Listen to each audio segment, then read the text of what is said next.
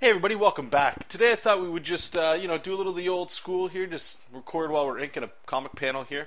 This comic here is actually done for the standard issue 5, and I'm not sure if any of you guys, or girls out there, remember this character, for those of you that have read the book.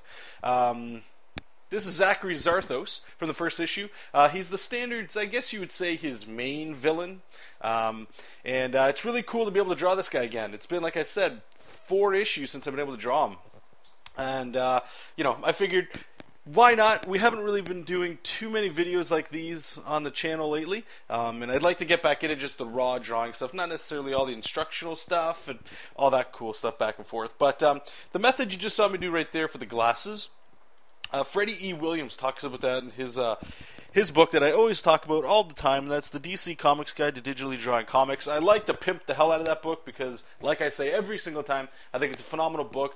Great introduction to get you, thinking in a digital format for your comics and Photoshop and stuff. But basically, what you would do there, what you saw, is you would draw something that requires an outline. So it could be shoelaces, in this case the glasses.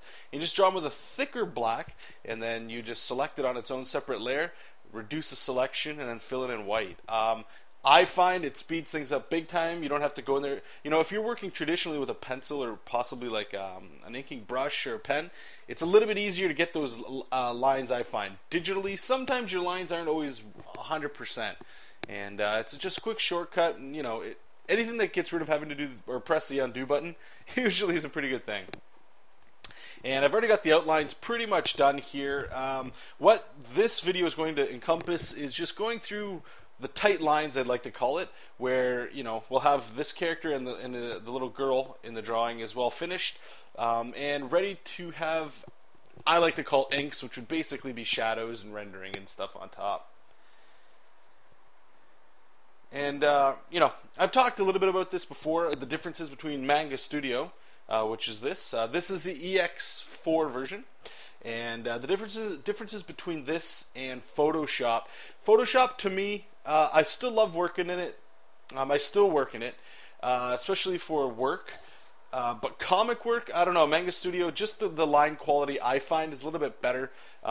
You don't always have to keep redrawing things. You can just have things flow a little bit naturally. It gives your lines a little bit more volume to it, a little bit more life to it. And what you saw me do there was I went to the second panel where this little girl's in there, and I just copied the drawing I had and pasted it and changed the line art color to red. That way, it pops and it's not black. I can see it.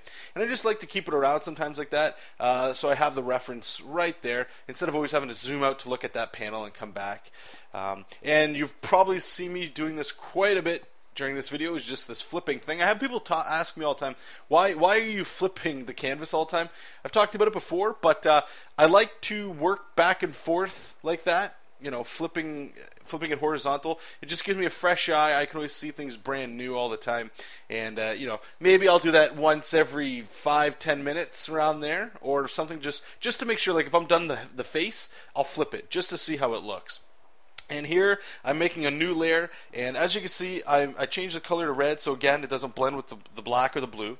And I'm just tightening up some of the anatomy for the head, and, putting her glasses on there, and now I'm just carving in the shapes of where her hair is going to be.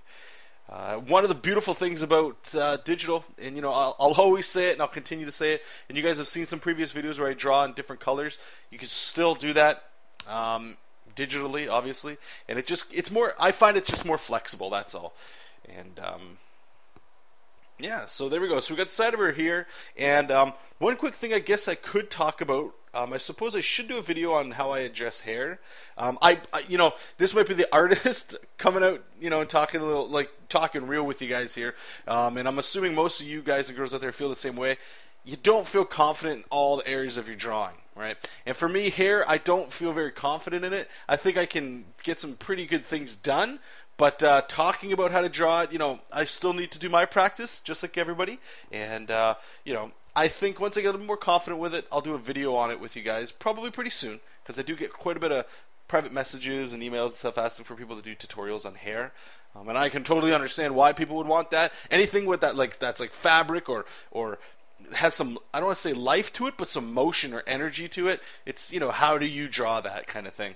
And nothing wrong with that. So we have her finished up here. So you saw me make a new layer again, and this one I usually call contour layer. Another habit I picked up from the book I mentioned earlier. A lot of the workflow that I work in, I took from Freddie's book there as well, and I still do it to this day. And you'll actually see me right here. What I do is you can see that now she's overlapping the character in the background. So instead, normally what I would do is erase him. You know, in Photoshop you would make like this fill layer so you can black out the background. I don't really worry about that. But in this video, I actually end up doing it just because I figured it'd be cool just to show you guys what that does. And here, this is actually something I saw on Todd McFarlane. He has a YouTube channel.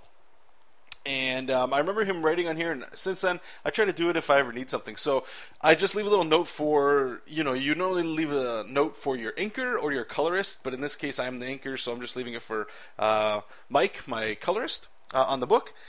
Just a little note on there, you know, to make sure, because I can understand how this would be a little weird with the way I draw hands and folds and stuff, that he does have a ring finger on, because he is married. And, you know, it's not that it's addressed in the script, but personally, I just don't, I want to make sure that detail is captured in there, just to help sell, you know, the character a little bit. And, yeah, so what I was doing there while I was, you know, running my mouth, is I had his hand drawn on the sketch layer, and I just adjusted it so that it frames the panel a little bit better, and it just looks a little bit better that way, like he's, you know, he's going to grab her by the shoulders kind of thing. So here you can see me erasing his line art underneath hers, and after a while I was getting into the hair, and I'm like, there's a lot of like erasing here, but what if I needed to move him around? What if I needed that flexibility? I'm working in digital, right? So the really quick tool that you can do is you just grab your contour layer that's on a separate layer, and it's making an outline of the character. Okay, so what you do is you literally just finish the contour, make sure all the lines are connected so that there's, think of it like a circle or a square, and once you have that square or circle, you can fill the inside with a color.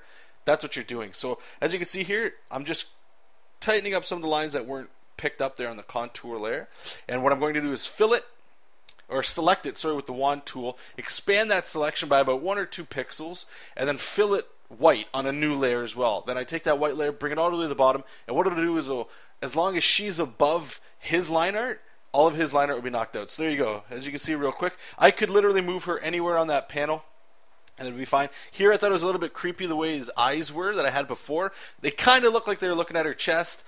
You know, I don't want this to be perverted or anything, so I had to adjust the eyes to make it look like he's giving her a little bit of eye contact as opposed to what could be looked at as a whole different image based on the eyes. And yeah, so we're basically getting to the end of the video. Just wanted to wrap up. What I'm doing here is adding another contour line around him so that he pops as well. That way when I come back to do the inks, or like I said before, the rendering in the shadow, it's all done. So I think the video is going to show me add a little bit of speed lines to the panel as well, and that should be it. And then I'll wrap the video up with just showing you know, the final image just across the screen here with a little high image, so you guys can check that out. But thank you guys so much again for watching. Appreciate all the support. Feel free to share and like the video if you enjoyed it. And like always, keep reading comics, keep making comics, and I'll talk to you soon.